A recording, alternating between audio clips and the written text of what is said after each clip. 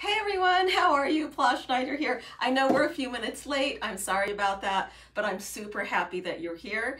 And again, we're talking about our Americana Decor DIY paints. As you know, we have our chalky finish, our metallics, our matte metallics, our satin enamels.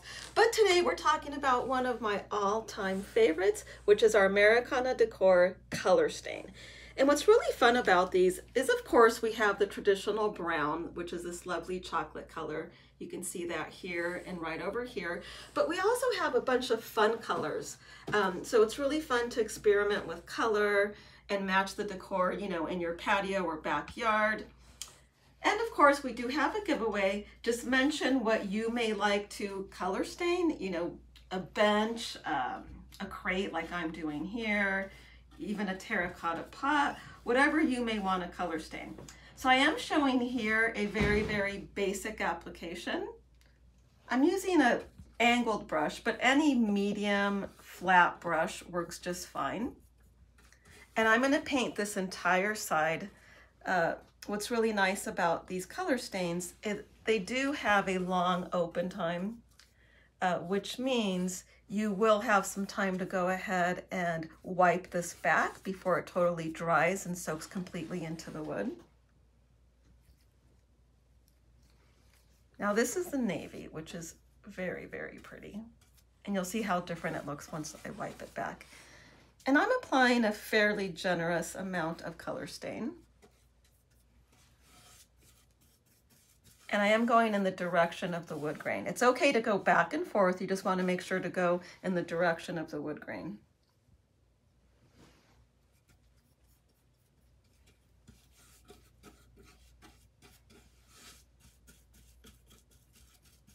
So the next step is you're going to take a clean, dry rag.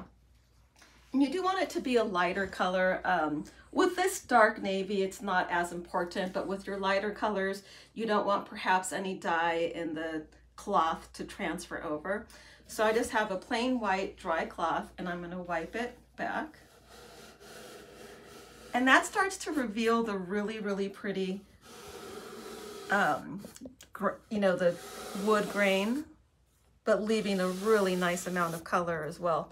And I did want to point out, the softer you wipe back, the more saturated the color is going to look. And then the firmer you wipe, the more of that you're going to take off and you're going to lighten it.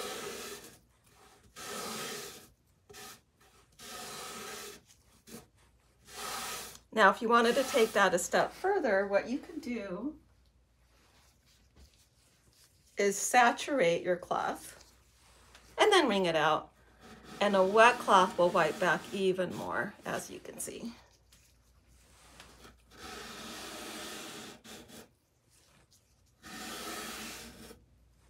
So really it's just personal preference.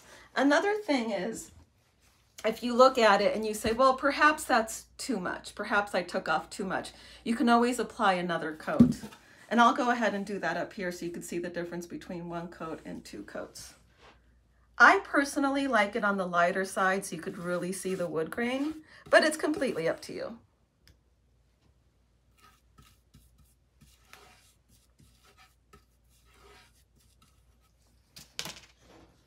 And I will use a dry cloth for this part.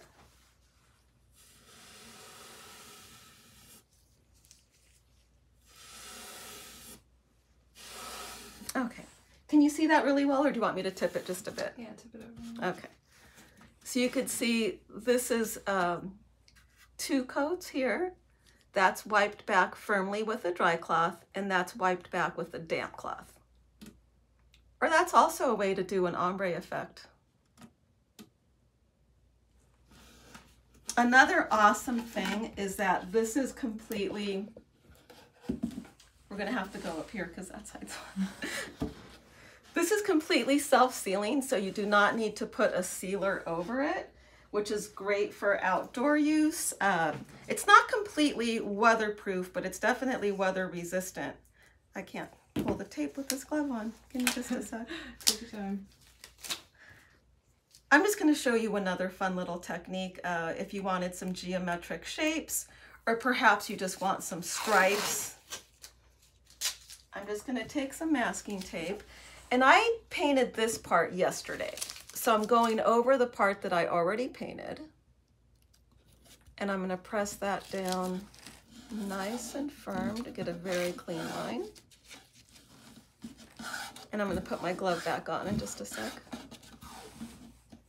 And the reason for the glove is because, you know, when you're working with the rag, your hands can get pretty painty. So the trick here is I want to paint in this direction. I don't want to paint over that or the direction of the masking tape itself, or the painter's tape, I should say, just to ensure that it doesn't seep through underneath. So that's nice and firmly pressed down. And I'm taking my brush and I'm brushing this direction.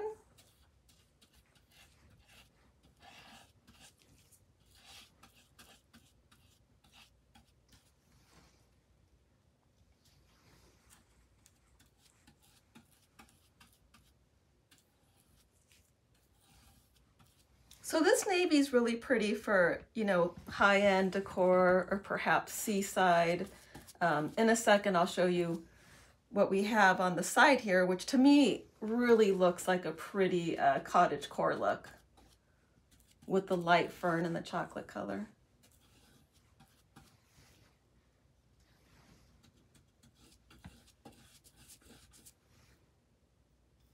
And you could see how wet the paint is. Again, this is intentional to give you plenty of time to wipe it back. And for those of you who are just joining us, let us know what you would like to color stain.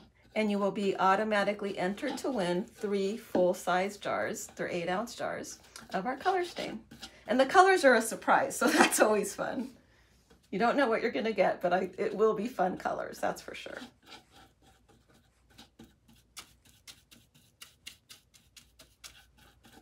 Okay, so next I would just take the rag again and wipe in this direction.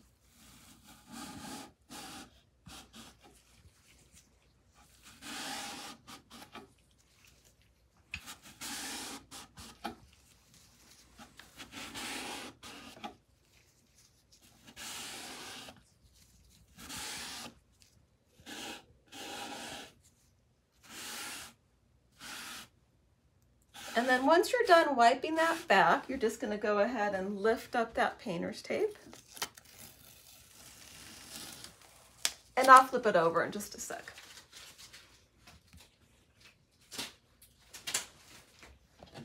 And you have this really, really clean line. And of course you would do that all the way around. And then also paint completely or color stain inside.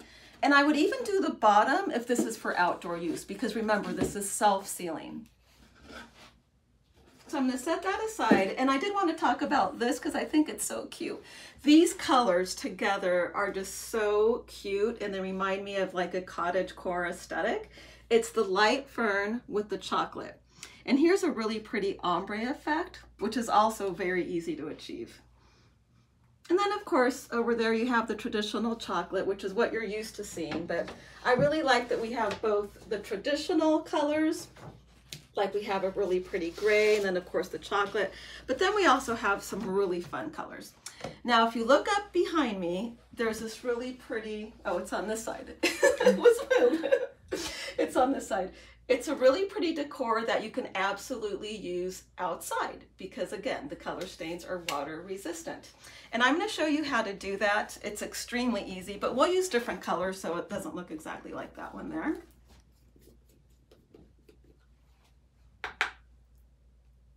And for this, because I am going to be using the same brush and sort of mixing the colors, I'm not going to dip directly into the jar. I am going to use a paper plate, or you can use a palette, whatever.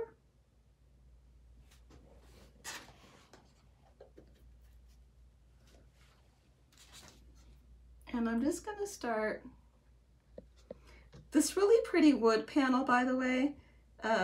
We got it at Walnut Hollow. They have several different designs.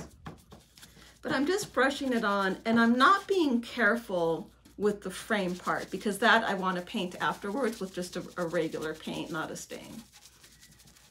And see, I'm using my brush almost straight up and down to get into all of the, into that design that's recessed there. And I'm just going to sort of hop over here.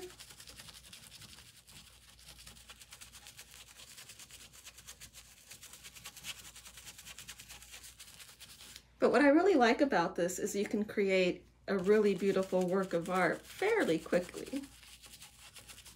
And of course you could do this in all one color, but I think it's a lot funner and a lot more interesting to do two different colors. And I'm not being very careful on where I place the colors. It's extremely random.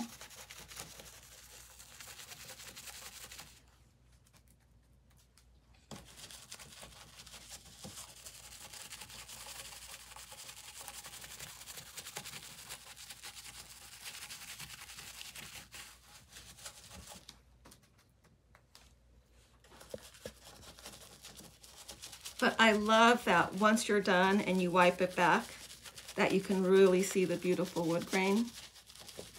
Because sometimes you want to add a pop of color to something that you have that's wood, but you definitely want to still be able to see that wood grain.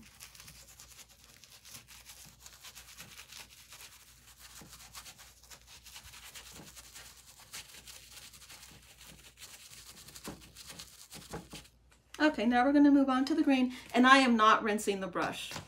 There's really no need when you're doing this type of art. We even want those colors to blend just a little bit.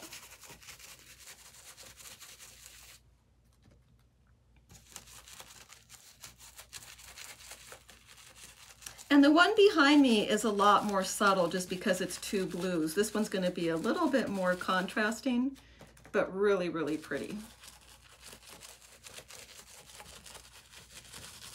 And as you can see, I'm being fairly generous with that color stain.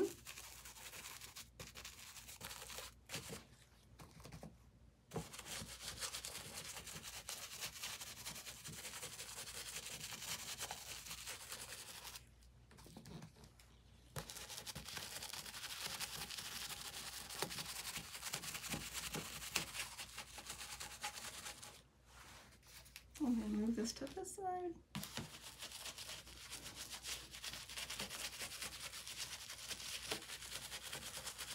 And I am picking up some of that blue as we go, but that's exactly what we want. We don't want really hard lines or hard edges.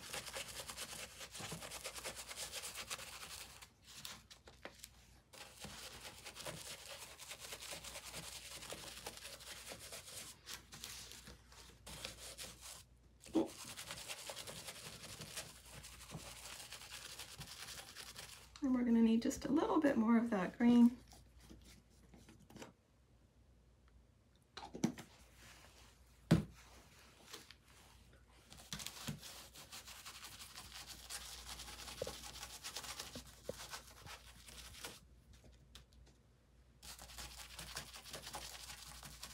And of course you can do this on any type of wood panel, any design that you like, any design that you may already have, or just even plain wood that does not have a design on it. Okay, I think we got most of it. If not, you can always go back in, which is nice. And the next step is to just take a rag. I'll saturate it just a little bit. And you're going to start to wipe that paint back.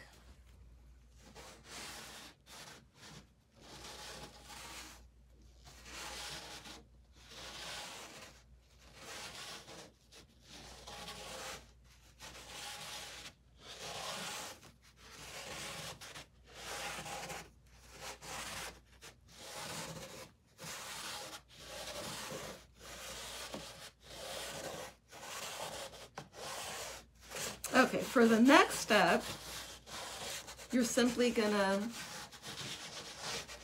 blend it out a little bit by mixing the two colors together and just going in and sort of blending it out.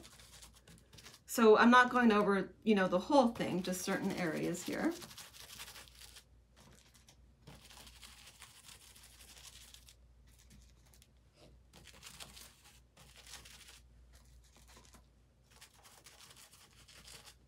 And then we're going to end up, of course, wiping it back again.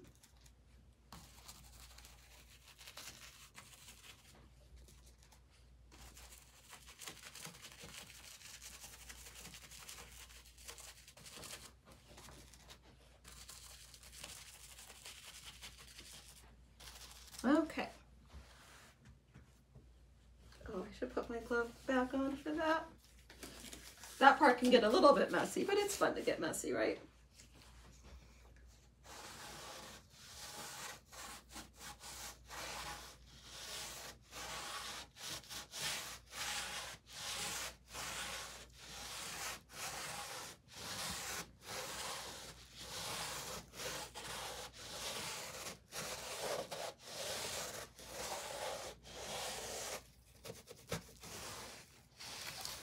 Now, of course, I mentioned we're not really going to worry too much about the frame because in the end, what we're going to do is paint it.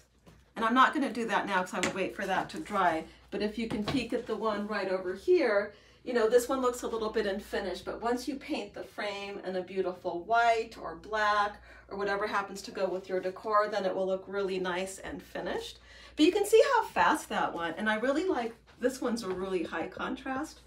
So it's just, you know, your personal preference. Okay, I also wanted to go over other surfaces that you can use the color stains on. Of course, it works on wood. It also works on terracotta. So as you can see, that cute little pot there. Let's see, we'll use this color that we sort of mixed. That's another really great thing is the color stains that are intermixable. And for this, I would use a chip brush, which is this brush that the bristles are very stiff and they're very jagged. And on the terracotta pot, you can wipe it back or you can just simply brush it on and let it dry. And this is a very, very subtle look. You're still going to be able to see that terracotta through the color stain.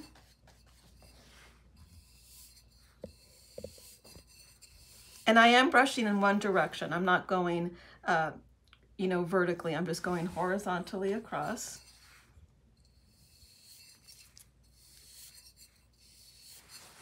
But you can see how pretty that looks and very subtle. So if you are just joining us, remember to leave a comment. Let us know what you would color stain. You know, wood bench, a terracotta pot, some artwork, some little crates, and you will be automatically entered to win 3 different full-size jars, 3 different really fun colors, and the winner will be announced on Monday. So if you're watching us on replay, still go ahead and feel free to leave a comment.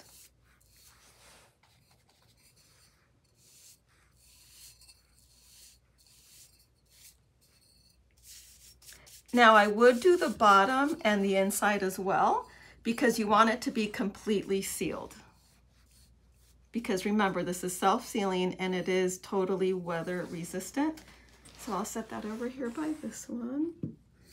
So again, you can choose colors according to your decor. I really love the way the light fern looks with the chocolate. Over here, of course, we have the navy, the chambray, and the turquoise. So you can completely customize the color stains to your art, you know, your own personal decor. Okay, guys, good luck to everyone. Thanks for being here and see you next time on DecoArt's Facebook Live. Bye.